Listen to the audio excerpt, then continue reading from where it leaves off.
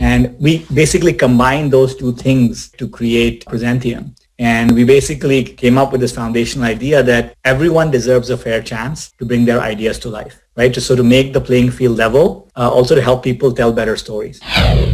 Welcome to the My Future Business Show, where we get you in front of your best audience and keep you there. Not only are we interviewing the biggest names in business to help you become even more successful, we're inviting you to book your spot on the show to help you grow your business. So at the end of the call, make sure you fill in the interview application form at myfuturebusiness.com/interviews.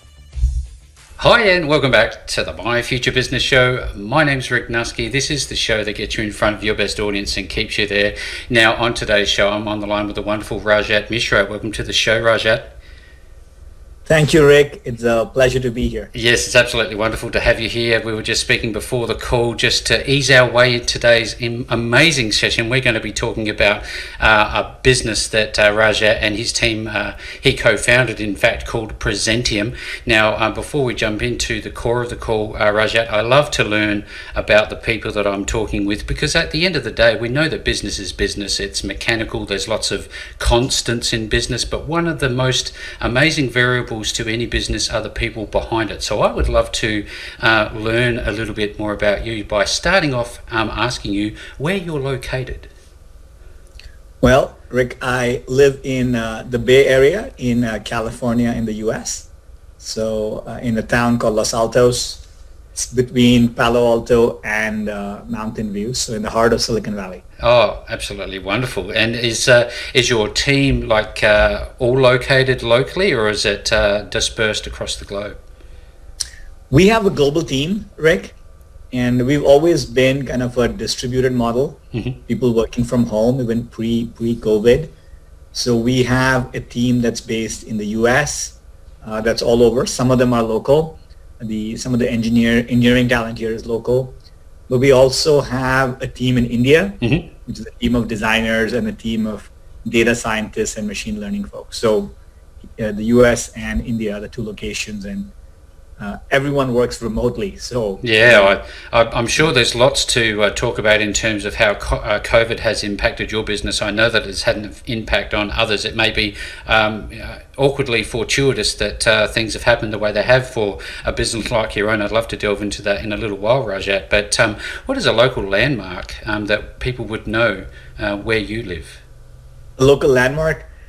Maybe the Golden Gate Bridge in San Francisco. Yep, been there, love it. Yeah, I think that's one. Napa is pretty close. Napa Valley, the wine country, is pretty close to where we live. What else? You've got Alcatraz, you have Mavericks Beach, Surf Break. There's lots there, isn't there? You have the 49ers. Are you a sports follower? I do love sports, but I grew up in India, so my first love is cricket. Oh, of course. Everything else, everything else is a far second. But I do love football and baseball also. Absolutely, I'm an Australian cricket follower, and obviously we're quite combative, aren't we? The Indians and Australians. So it's a wonderful competition to follow. That is right. Yeah. Yes. Even though from my perspective, maybe it's not as competitive, but that just is a matter of opinion, Rick. Oh, of course, absolutely. Look, I'd love to ask you, do you have much time away from the workplace? Because I think that on balance, it's one thing to be a hard worker and always at it, but I wonder if there's any consequences in not having any downtime. Do you get a break? I do actually. My wife and I, we've tried to boil down kind of what is the thing that's most important to us, and we came up with a word called harmony. Yep. That's what we picked. So between health, family, and work, we try to make sure there's a balance. So we have 2 kids, so we try to make sure we spend time with the kids and with each other. Like every July, I take my son out we do a father-son trip, and we've been doing it since he was 4 years old. He's 10 now. We couldn't do it last year. That's excellent. But speaking of cricket, we went to the Cricket World Cup in England. Oh, wow. In July the year before. So we've gone to South Africa together as father and son, Costa Rica, and all kinds of places. Yeah, that's incredible. Yeah, love it. Yeah. Because you can always get you can't get more time, can you? But you can have these experiences while they're young. It's very important. That's right. That's right. Someone told me that life is an ice cream. I eat it before it melts. So that is wonderful. I've not heard that before. I'm going to use that. Yeah. Go ahead. Sorry. Go ahead. No, I'm just saying. Yeah. Life is like an ice cream. Eat it before it goes away. Love it. Eat it before it melts. Right? Eat it before it melts. Yeah, and then I know that in probably my son's 10, maybe in 3-4 years, and my daughter is 5, maybe so 6 years for her, and they'll probably spend more time with their friends and not as much with their parents. Yep, true. Right, and so this is the time, right? So I feel it's like a clock is ticking. So we want to build as many memories as we can with the kids and also with the family. So and we'll talk about kind of my story, but I've consciously prioritized that, Rick. Yep. Because I'm sure I won't regret spending more time with my kids when I'm older. Yeah, absolutely. There's got to be that sense of urgency there, doesn't there? I wonder, Rajat, when you were growing up, where were you exactly, and what are some of the fond memories? Just one fond memory that you have growing up. Yeah, well, great question, Rick. Well, I grew up in a middle-class family in India. Yep. And we were not rich, we were not poor, we were comfortable, and we were happy for all the small joys of life. And my dad was in the Indian Navy, so he was a captain on ships and on Indian Navy ships. And my fondest memory is when we were in Mumbai. I think I was like 6-7 years old. My dad had a little scooter, Rick, that he would drive. And my mom would sit in the back, I would stand in front, and my brother would sit in the middle. So there were 4 of us. It was pretty unsafe, but that's the way it is. Yeah, and then we would drive along the coast of Mumbai. The road was called Marine Drive, and then you could see some of the ships there. Oh wow! And one of my fondest memories is me pointing to one of those ships and saying, that's my dad's ship, right? Yes. So that's what I remember. Just on that scooter, on that blue scooter, with the wind in your hair, just being with your parents and just being happy to see all the ships in the sea. Yeah, when life was much simpler. I wonder, was your father, I guess, a very formative figure in terms of your attitude towards business and life in general? Who helped shape you to be the man that you are today, do you think? Yeah, I think a lot of people. Clearly, my dad had a big influence. Right, he's a very optimistic dreamer. Yep. Right, and so I think I get that from him. My mom is kind of practical, protect the downside, so I get that from her. But I love reading, and I think a lot of my heroes or mentors are people whose works I have read. Because I feel that in a book, people distill kind of their best wisdom, and just having the opportunity to read that, I think is awesome, right? So someone like Ray Dalio, who's the founder of Bridgewater Associates, I love what he's written. Mm-hmm. I love some of the give and take stuff that Adam Grant has written. I read a lot of history, so I would say books have been the most formative influence. Yeah, and made me the man I am. Absolutely. Now we've got a lot of startup entrepreneurs on the line. We have existing small to medium-sized business owners, Rajat. Now, they love to listen about the stories from those who have walked the path before them. We always hear about the successful side of business, but when there's rocks on the road and you hit bumps and things like that, how do you deal with them? Is there a special type of person that needs to be involved, or you just have to have the right mindset? How do you go about dealing with problems? Yeah, I can tell you my approach. I'm very grateful, Rick, for how life has turned out, mm-hmm. right? And when I was on that scooter, if someone told me life will turn out this way, having had a chance to be a senior executive at a company like Cisco, and then now building the company I've always dreamed about with 2 wonderful kids and living in the Bay Area and working on tech, which I love. So I'm just very grateful, and I'm full of gratitude. And when things go bad, I just remind myself of the time when I was in high school or in college. And then I think of, if the 15-year-old Rajat had heard this is how things will be, I would be overjoyed. So no problem. No problem is counterbalances all the good luck and help and good things that have happened to me in my life. So that's how I look at it. Yep. And I genuinely feel that every problem can be solved. Yep. And that's how I take it. But it's everything is already so awesome that everything is a bonus at this point, Rick. Yeah, absolutely. Love your attitude. The attitude of gratitude, as it were. Now, you've touched on tech. This is clearly going to be the core of today's call. You've had lots of experience in senior executive roles elsewhere. You've just mentioned some of them. I'm actually looking through your Prezentium leadership team. It's wonderful. I'd love to touch on them momentarily, but I think it's time to ask the obvious question: what is Prezentium, and what's it all about? Yeah, so the foundational belief kind of behind Prezentium, Rick, is this idea that everyone should have a fair chance to bring their ideas to life.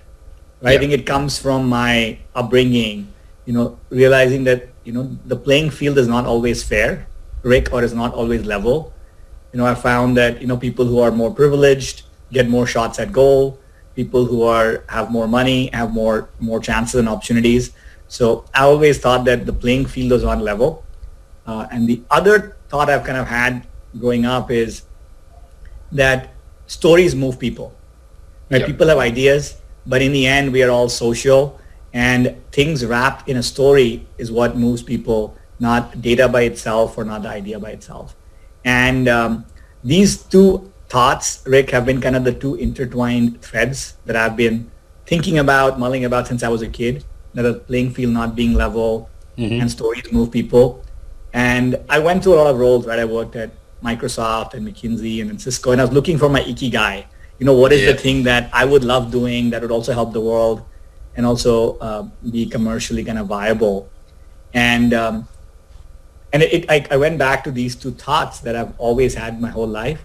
And we basically combined those two things, Rick, to create Prezentium. And we basically came up with this foundational idea that everyone deserves a fair chance to bring their ideas to life, right? So to make the playing field level, and also to help people tell better stories.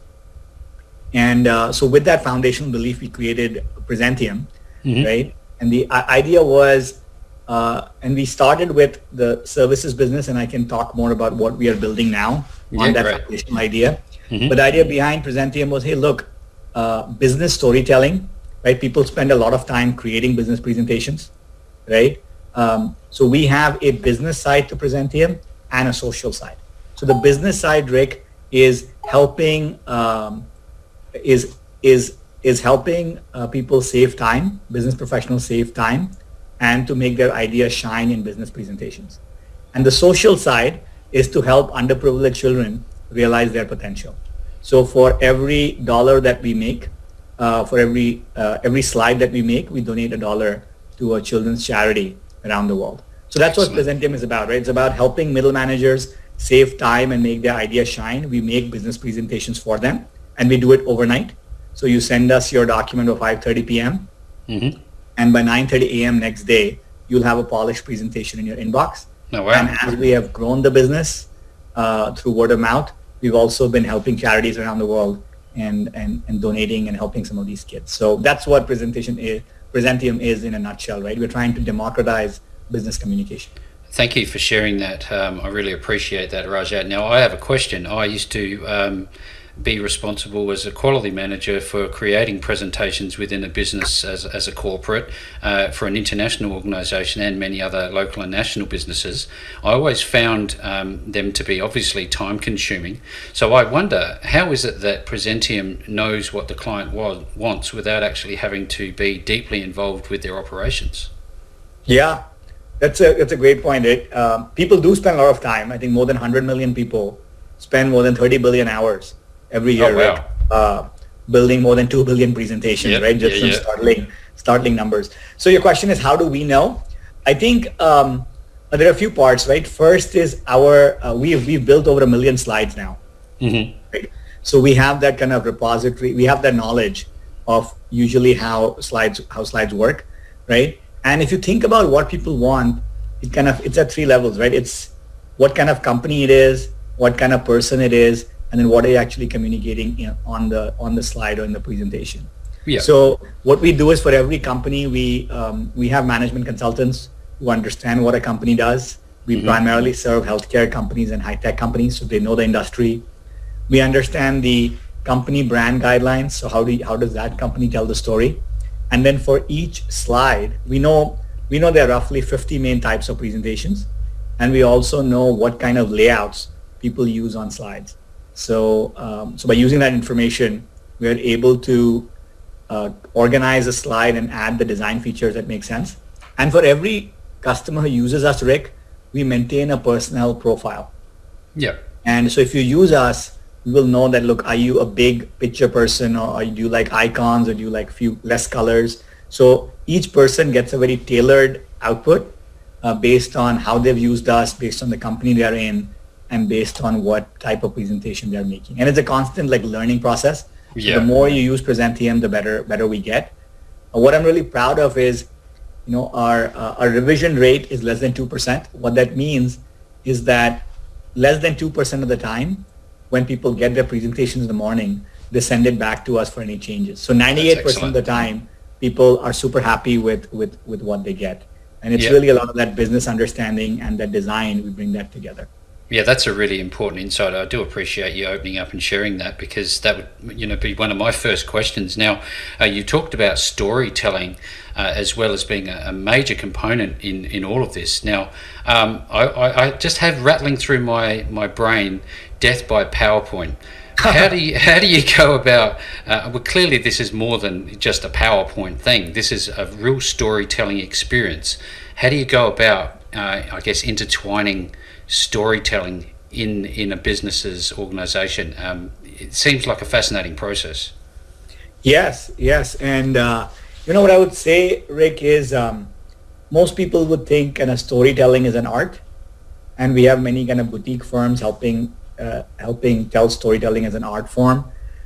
My kind of personal belief is that storytelling is both an art and a science.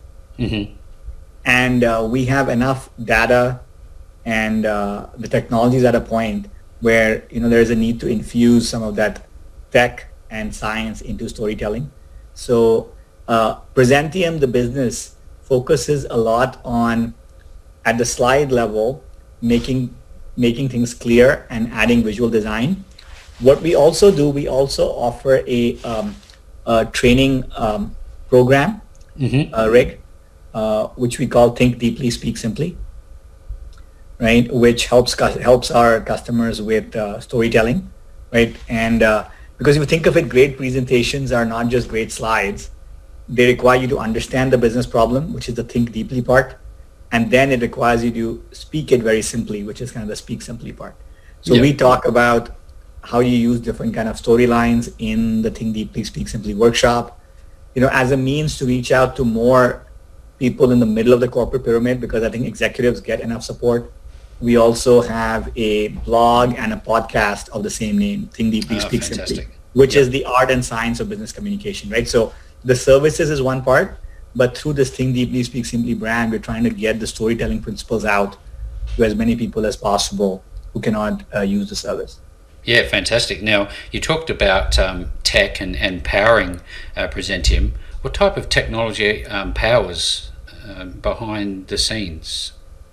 Yeah, so on the Prezentium side, the tech really is in the back end, because for the customer, it's a super simple experience, right? Just send it by 5:30, you'll get it back by 9:30 in the morning.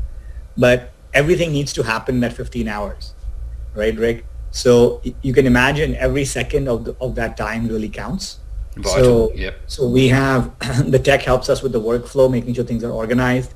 We also learn your preferences, so we capture that, and we make sure we bring you the best of business understanding and visual design. So a lot of the tech in Prezentium is making the back-end workflow efficient and customized, right? And that's what we're doing on the services side. I talked about kind of the Think Deeply, Speak Simply media efforts we have. What we're really starting now is using AI to actually build the software that helps people build presentations on their own. Fantastic. And we are kind of in early phases of that. But if you go back to our vision of everyone should have a fair chance to bring their ideas to life, I think there are three legs to that stool. There is the service, which you can use to, we can make presentations for you. There is the media, which is the free content and the podcast and blog to disseminate the ideas more. And then the third leg is the software where people can build it themselves, right? And we are in early phases of that, but you can think about it like, you can imagine if we have a lot of data at this point, so we know how presentations should be built, and we can guide people to build really personalized presentations for their audience. Excellent. And I think even tech, even kind of AI has reached a point now where once you start consuming this information, you can learn that each person wants a different kind of presentation. So how do you take that business understanding? How do you take who's the audience? How do you take all those design in all those slides and create a very simple guided experience for people? That's what we're building, and we will go live in with the beta in June. So we are in alpha right now. So we have a very small group of customers who love the product so far, but in a couple of months, the product is going to go live. Very exciting, very exciting. Looking forward to that, and before you know it, it'll be on our doorstep and everybody will be knocking down your door to get access to it. Now, earlier in the call, Rajat, you talked about business using icons in their presentations. So I'd love to talk about the visual aspect and how important the visual aspect is, and whether or not you have more than just static imagery inside presentations, because we all know that video is obviously the 21st century modus operandi for most businesses. Tell us how all of that comes together. Yeah, that's a great point, Rick.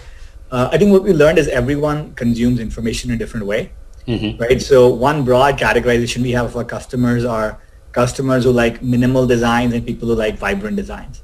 So for me as a techie, I'm a computer science undergrad, I actually like less stuff on the slide, right? So the Google search bar is a thing of beauty for me, right? And so the more things on a slide is more distracting for me.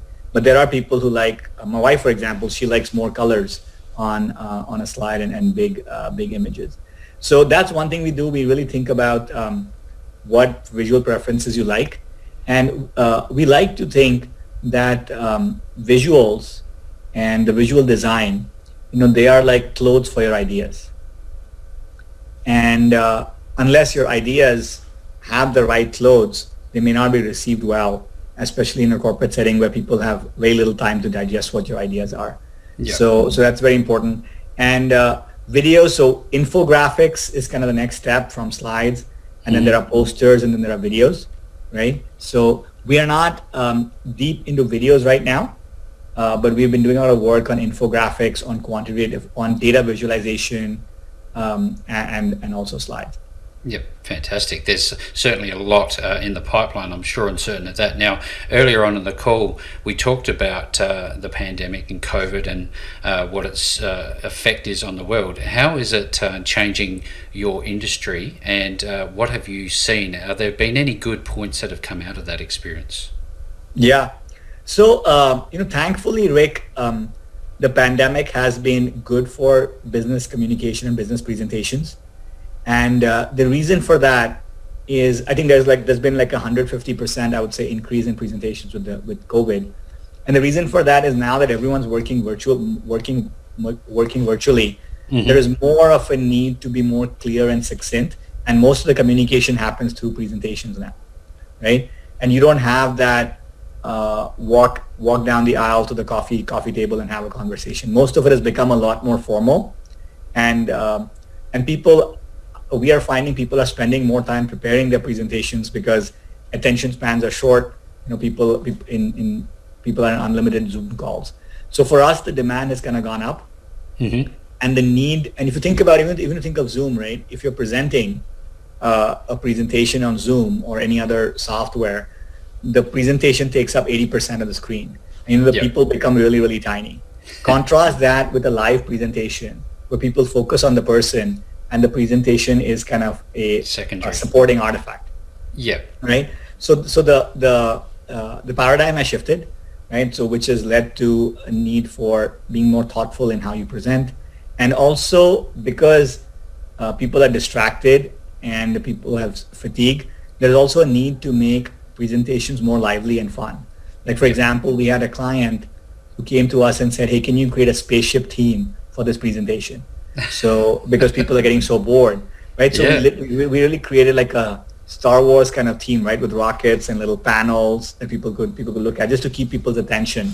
And we've had people ask us to do like mountaineering themes or add more animation. To your point, can you make it just how can we add visuals, spice it up to make it more fun? And it has also led to a realization that we should put less on slides than more, right? You mentioned death by PowerPoint. Yes. Usually because there's too much information on the slide, so people also have become more thoughtful.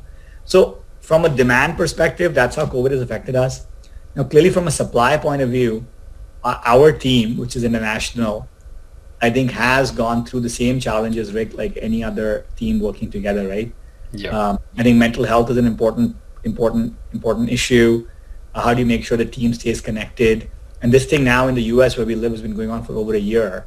And in India, it's been over a year and things are still getting worse, right? So how do you, as a leader, keep your team motivated and inspired and through the pandemic? That's a challenge we've faced, just like many other companies, right? But I think we are kind of grateful in a sense. We're not like in the restaurant business, right? Yes. Our demand has still been strong. Yeah, they're getting crushed, aren't they? And to everybody who's listening to the call today, all the very best, and I hope things turn a corner soon for every sector, every industry out there. Now, I'd love to talk about your leadership team, if we could. Who actually is part of the Prezentium team? If you could introduce them for us. Yeah, and I would love to, Rick. So Prezentium. So our story. My wife actually founded Prezentium about 5 years ago. And when we had this idea to delve into business presentations, Rick, and you mentioned you have many kind of early in career entrepreneurs, we were not 20 somethings looking to start a business, right? So we took a very different approach, right? Both of us had successful corporate careers, and a business is basically a set of hypotheses that you're proving or disproving, or a startup. That's what a startup is, right? And once you've de-risked the hypothesis, then you have a business. So what we said, hey, instead of both of us like quitting our jobs and jumping headfirst into this, let's think of a more phased approach, right? And one of us should leave our jobs first and try it out and see if there's a market. So 5 years ago, my wife, she left Genentech. She used to lead data science at Genentech. She left. It's a cancer drug company here in the Bay Area, and she started Prezentium. So she was the founder and founder of Prezentium, and she just started working with her friends and colleagues in the beginning, and that's how the company started. Yes. So she and we met in business school. So we met at the Wharton School in University of Pennsylvania, and she grew up here in the Bay Area. And she also went to McKinsey Company before starting Prezentium, right? So she's now the founder and president. Right. I left Cisco. I was in senior vice president in the CX group about four years into Prezentium. As I was growing in my corporate career, Prezentium was growing. We were trying to decide what's the best time for us to really jump in and go all in. And we decided early last year that it would be a great time. So that's when I left, and we said, okay, let's continue to grow the services business, but we need these other two legs of the stool. We need the software and we need the media. So that's when I joined. So I'm the CEO of the company now and a co-founder because we founded this together. We are blessed to have a great leadership team. So we have our head of platform engineering is Rat Shetty. And Rat and I actually were friends in Microsoft, so we've known each other for 20 years. So my first job was a software engineer at Microsoft, and that's where I met him. And he has had a very illustrious engineering career working at Amazon Web Services, Uber, Starbucks, and he has joined us to build the platform, which we are in the alpha of, like I talked about. So Rat is on the team. Another person on the team is Mo Jain. Mo Jain and I used to work at Cisco. He, again, is an incredibly talented guy. He went to Wharton, worked at McKinsey, so he heads product for us. We have Shreyos, who is our machine learning head. So he was a CTO at a public company in India. So he leads the machine learning, data science, and search back in India. And we have a few art directors, like Trisha is one of our art directors here in the US. She's been working with us for 3 years.